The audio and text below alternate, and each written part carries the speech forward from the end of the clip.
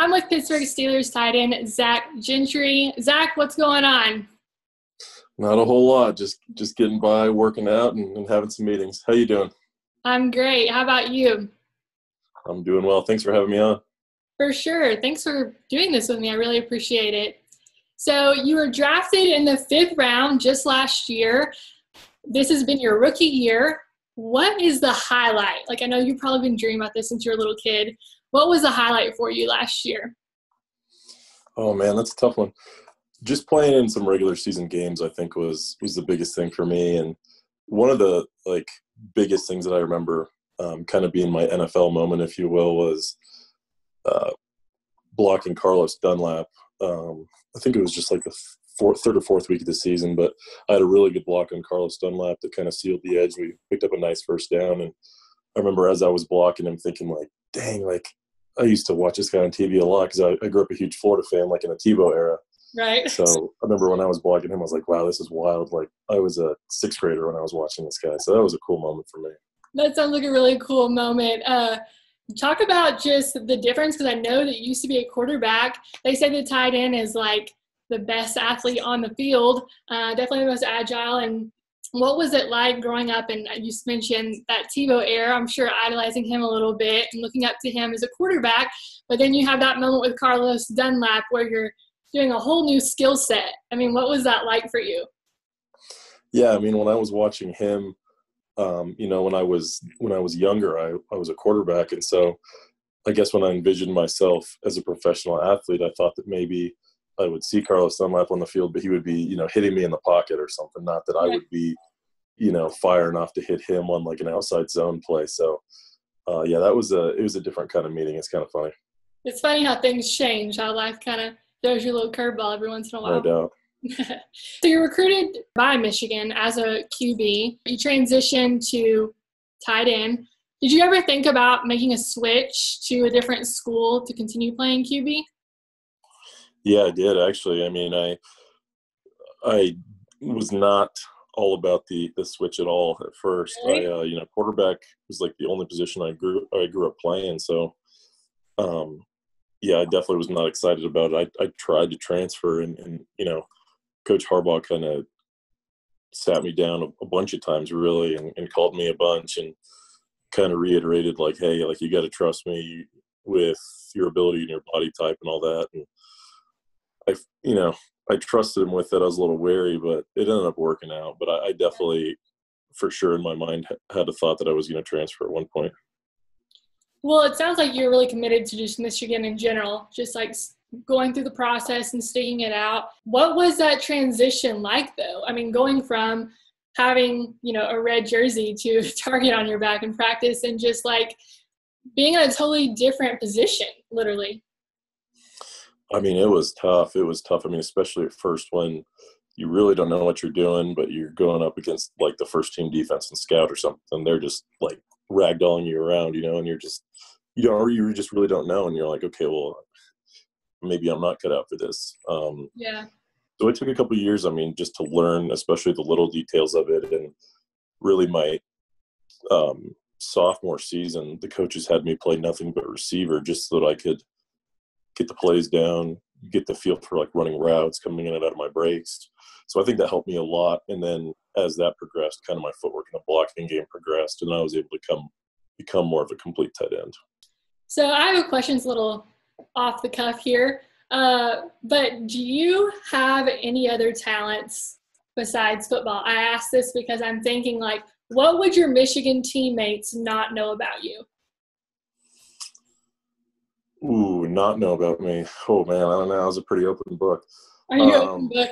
Okay, well then what's your hidden talent? I mean, I don't know if it's hidden, but I was a really good basketball player growing up. I thought that was going to be kind of my calling. I was really good at football too. Like as a kid growing up, I was, you can shoot baskets and play basketball a lot more than you can put the pads on and go hit other kids. So I was constantly shooting hoops and, played it throughout my whole childhood. So I ended up being really good at basketball. So I thought that was where I was going to go. But other than that, I mean, I'm not artistic. I can't sing. I guess I cook pretty well, but I don't have anything like hidden, I don't think. Wait, you can sing or you can't? Oh, I cannot. Okay, I don't think. I've never really tried, but I can't. I don't think I I can. mean, you would know, like, if people are like, "Oh wow, Zach," like in church, like you're a really good singer, or like, "Oh wow, you're in the car," like you know if you're a good singer. Oh, then absolutely not. You can't dance either. I mean, I'm all right. Okay. Okay, here's a question for you. I know you're from, well, you have roots in West Texas, as do I. Um, are you really a country guy or are you a city guy? Like, what would your family say about you? Because they know you're the best. Oh, country 100%. Okay, like how country are we talking? Well, I mean, like, so just in general, like my family has a ranch in northern New Mexico.